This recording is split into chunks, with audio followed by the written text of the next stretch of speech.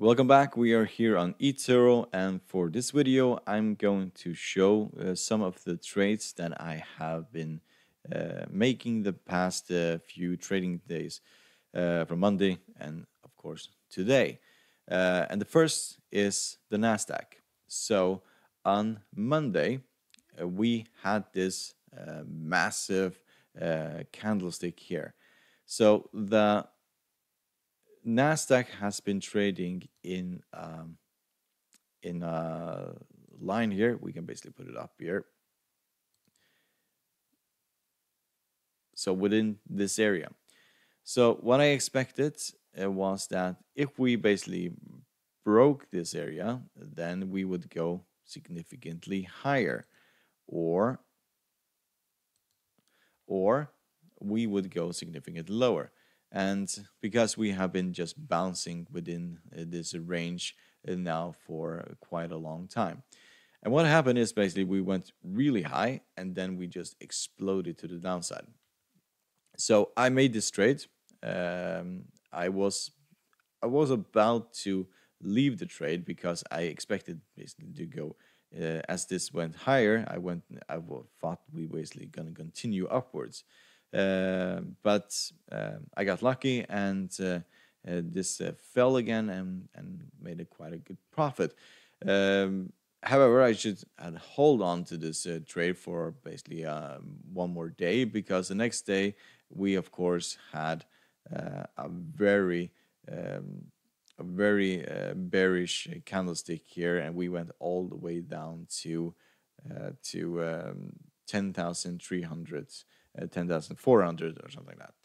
And now we have basically risen again. And this is mainly due to the news of a new vaccine for the coronavirus. And of course, the entire market today just exploded. I kind of expected it, when we got to this point, to test this support line here. But we didn't. At the moment, we were just trading sideways. If we test these highs again around to 11,000, I will be a seller again. And if we get close to this support line here, I will be a buyer. This is quite a nice trade, to be fairly honest, because it has been behaving in the same pattern for a very long time. So the other trade I did was copper.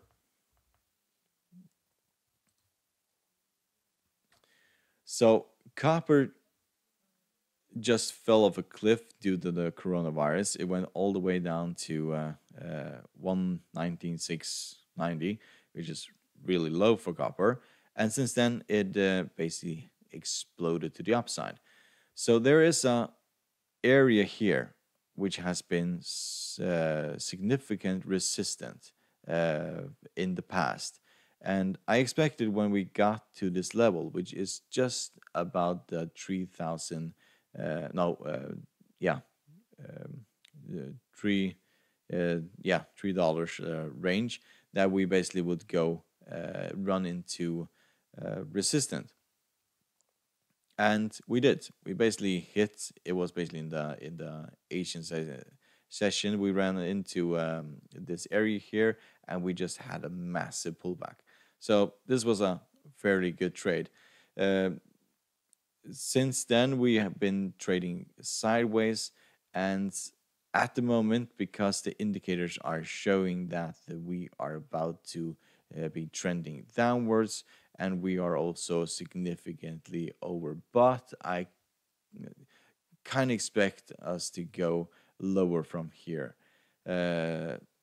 Not a lot lower, probably down to around this area here, before we go and retest the 3,000 level here.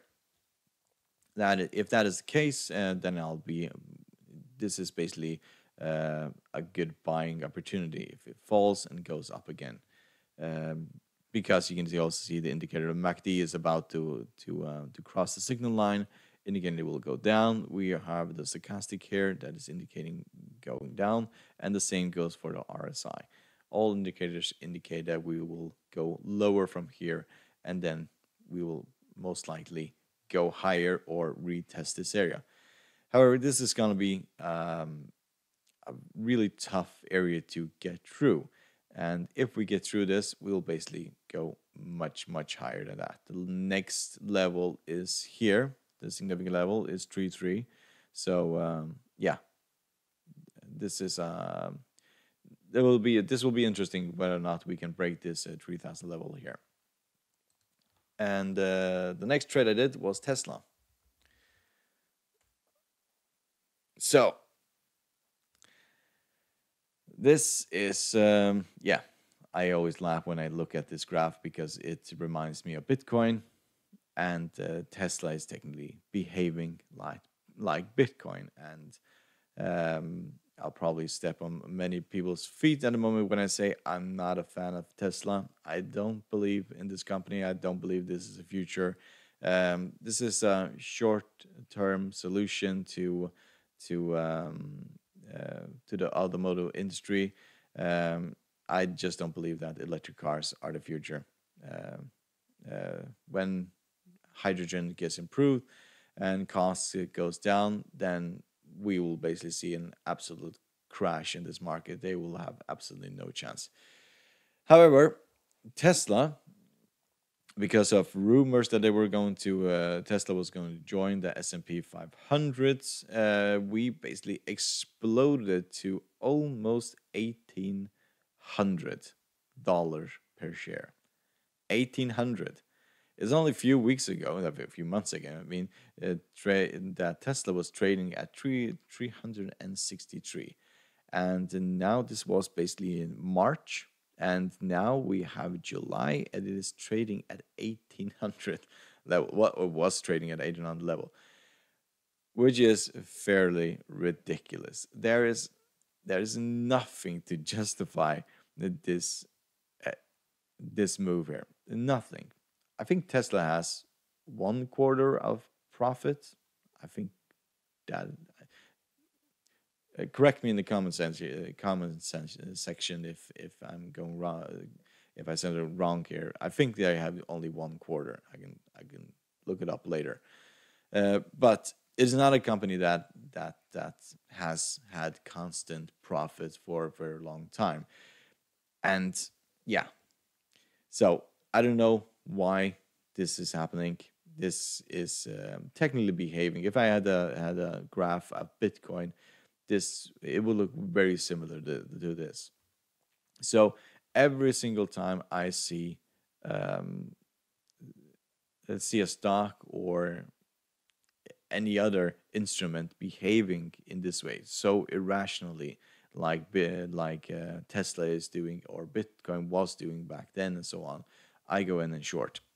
So I was quite late in shorting. I just didn't expect it to go this high. It just exploded. I think I entered the market around 1,733 or something around this area, and started shorting. And I technically expected it to go a little bit lower. I did not expect it to completely collapse. So what happened is on Monday, it went all the way up to around 1,800, and then it completely collapsed late in the afternoon to 1,484. I should have held my short, to be fairly honest. This would have been one of my best trades ever. However, I didn't. I sold my shorts way before this. Probably because it just has been behaving so irrationally. I even though I don't believe in this company, I would not be surprised if it went all the way to 5,000 in a short period of time. I'm not buying this. A stock that basically increases, decreases with 10 to 15, 18%, and so on. That is just not normal. Healthy companies don't behave like this. If you look at companies like Apple or Amazon or or Microsoft and so on, they have a gradually increase in the price of their stock. They don't have this enormous increase of around, I think it's around, I don't know, nearly 500% in a few months. Normal stocks don't do that. That is just a stock that is completely overbought. Um, so I'm just waiting for the stock to go a little bit higher, probably around 1700, and then I'll short it again. I do expect that to happen, to be very honest. Not at this point, because at the moment, indicators are showing, especially the stochastic, showing that we are going a little bit down. Probably on tomorrow we'll go a little bit lower, on Friday we'll go higher. As you can see, the stochastic has been in this area every single time. It goes around 60 or 55 here, then it goes back up. It is that bullish, this market, this stock. You can see the RSI is overbought, is at 80 at the moment. And last time we were here around this area here, we had this massive fall. This was basically prior to the coronavirus. So one of the big problems I also have with this stock, and because I'm not buying, is because of the CEO. So some people just think he's the best CEO in the world. I just don't think he's the best CEO in the world. I will make a video about Tesla in the coming future, where I basically go into the details with their finances and what technically Tesla does. Tesla is not just a car maker; they produce many other products as well. Cars is probably what they're most known for, but their CEO usually tweets, most of the time very stupid tweets, which have a significant effect on the price of Tesla. I don't know why he does that.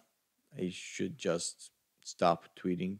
So what I'm afraid of here, and why I would not buy, is because he has proven in the past that if he basically tweets, then it has the same effect as Donald Trump's tweet. The market completely crashes. I didn't have an example here, but there are examples when he basically went out tweeting, and then the market just lost, the value of the stock lost like 15% and something like that. So, but Tesla is still way overbought, and this is still a market that I'm interested in shorting at the moment.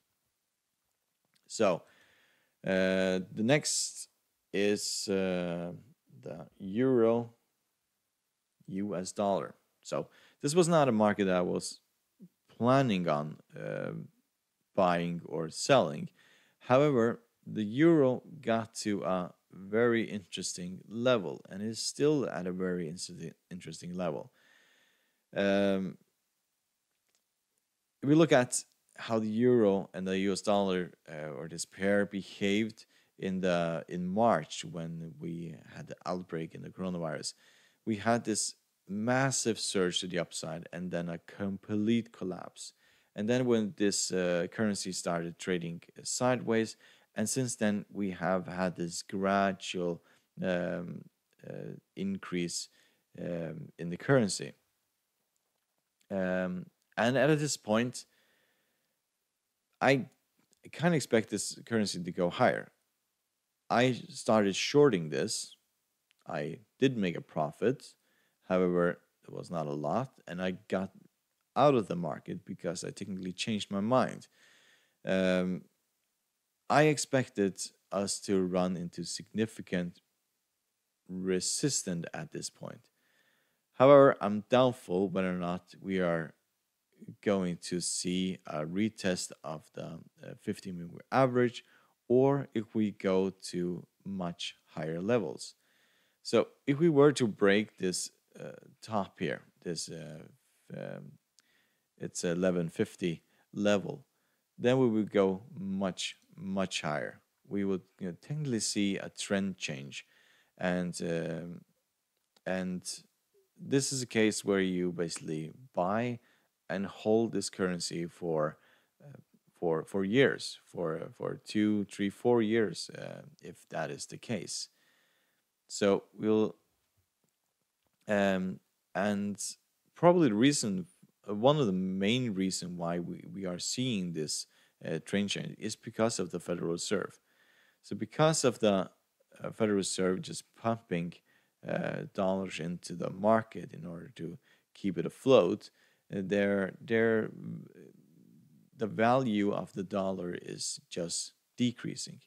If we look at the dollar, for example, this is the index where the dollar compares to other indexes, and we can see that we're just in a massive downtrend with the U.S. dollar. It's just getting weaker and weaker, weaker, and because of that, there it's also at a very significant support level here.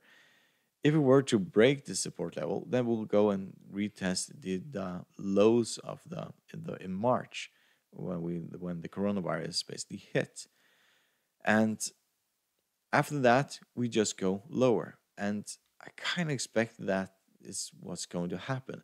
As long as the Federal Reserve just pumps money into the market, the dollar will just become weaker and weaker, weaker, and the other currency will become stronger. Of course, other central banks are also doing similar policies, but I think the Federal Reserve's policies have been very aggressive, and because the political situation in the United States is so dire at the moment, and they have complete incompetence in basically handling the coronavirus compared for example, European countries and the Asian countries, that the United States will drag. It will take longer for the economy in the United States to get out of this crisis compared to Europe and to the Asian countries and so on.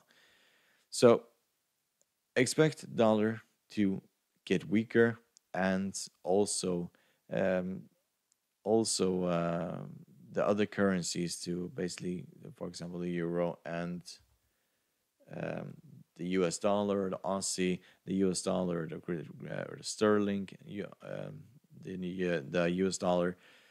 These current currencies will just increase in value, and we will probably see a massive trend change in the euro US dollar to the upside if we break this level. This basically was a massive resistance, and at the moment, I'm just gonna wait. If we break this level here, I will be a buyer, and this will be something I will hold on for a significant amount of time. Another trade I did was Cocoa. Is here. So on Monday we were here. We actually were there. I technically expected this market to go and retest the 15 moving average. So I did buy, and I did make a profit, but technically the situation changed because news came out of California that California was shutting all indoors activities, and of course this market gets hit quite substantially when basically service sectors go shut down. And that's why we see this massive decline because of the service sector shutting down. So I left the trade, and I don't expect this to go and retest the 15-moving average anytime soon because of the cases. So the same may happen in Florida. Same may happen in Texas and Arizona and so on, many of the states in the United States may restrict indoor activities and so on, and that's just going to drag this market even lower. So it looked promising, but of course, bad news can always affect any market, and everybody should be aware of that and technically get out of the market um, before the bad news can really hurt your account.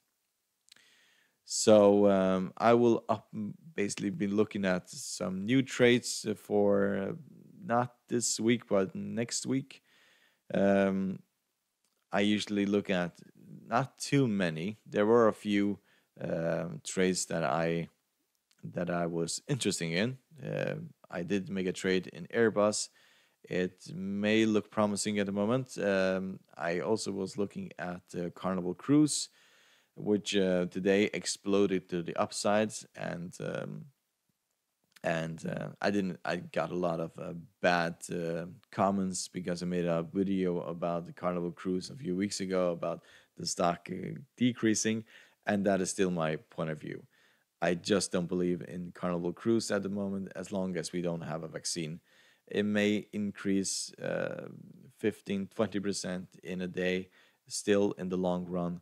They're burning through so much cash, and they will release their earnings, I think it's in the end of this month, and that of course will have a significant effect on their stock. Expect a massive decline when that occurs, if it hasn't been priced in already.